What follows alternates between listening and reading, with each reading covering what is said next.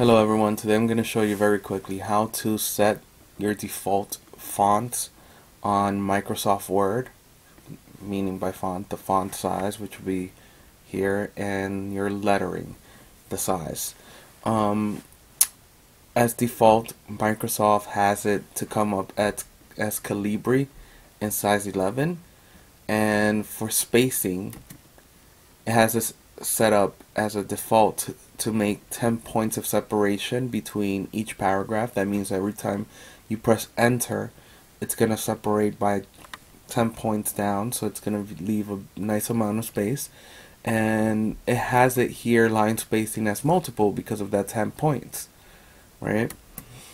So the way you would set these your defaults, that way it always comes up with how you want it to come up. Meaning for my classes, it has to be APA style the whole time. So for APA style, I need to have Times New Roman, and I have to have the font size as a 12. You would press here on the little arrow for the font to open the font dialog box. And here you will look for your font that you want. So normally it's Calibri there, so you would just type Times New Roman, select it, then select your size 12 and set as default. So you're going to click on this little button here all the way on the left that says set as default. Then it asks you, do you want to do it just for this document or all documents based on the normal template? Click on all documents based on the normal template.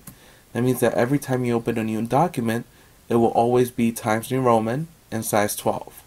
Now for the paragraph, for the spacing, you do the same thing. You just take off that 10, so make it a 0. So like I said, it would have been a 10, right? Just take off that 1.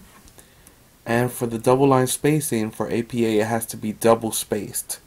So you just select the one that you need, and then you would click set as default.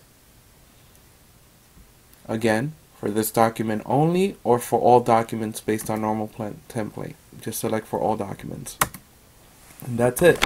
So now, every time you open up a new document, it should be with the selections that you already have selected and set as default. So just to test it out, let's go to File, create a new document, blank document, and create.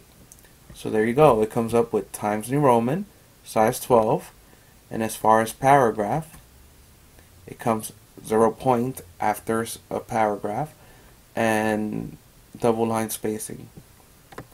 Hope this helps you out. If you have any questions, let me know. Ciao.